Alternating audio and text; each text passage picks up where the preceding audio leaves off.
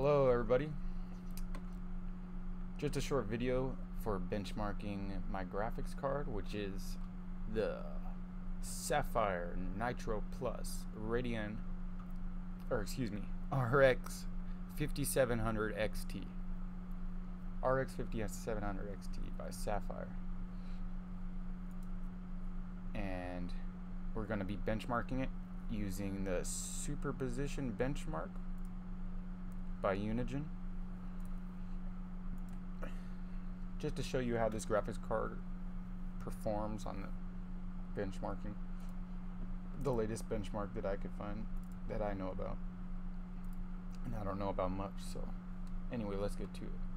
I'm going to show my settings on my global graphics on Radeon settings software. And you can just check it out.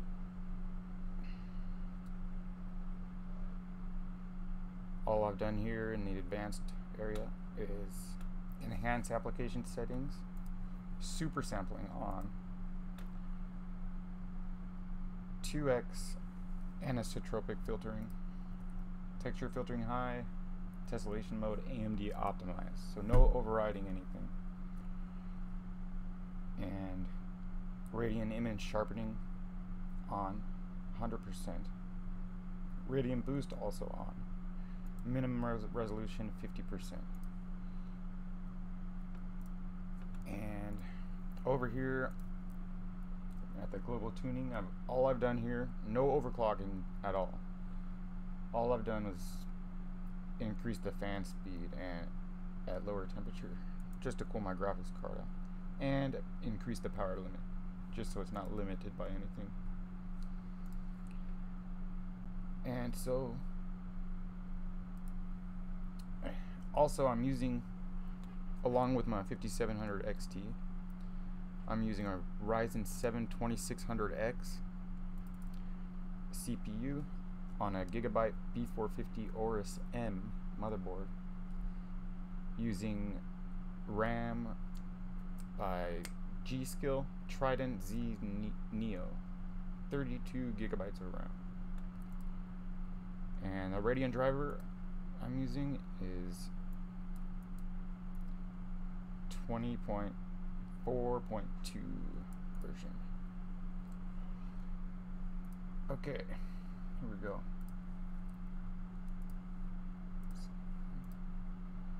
We're going to be doing it at 1440 pixels, 2K. So we're going to go to custom and resolution. And shaders quality, medium. Texture quality, high. Motion blur off, we don't need that. And so here we go. Here's the specs. Graphics, DirectX, you could also use OpenGL. Full screen, okay, let's go.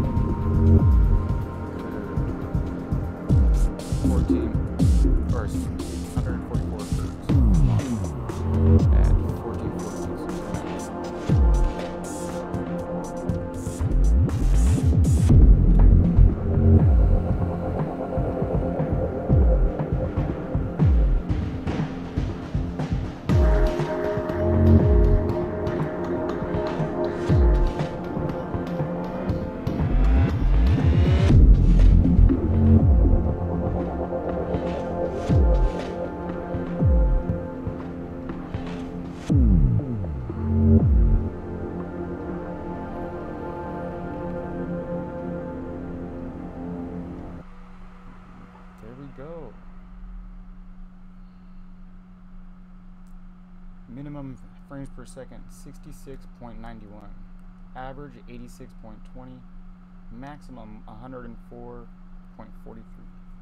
This is actually one of my best scores, actually.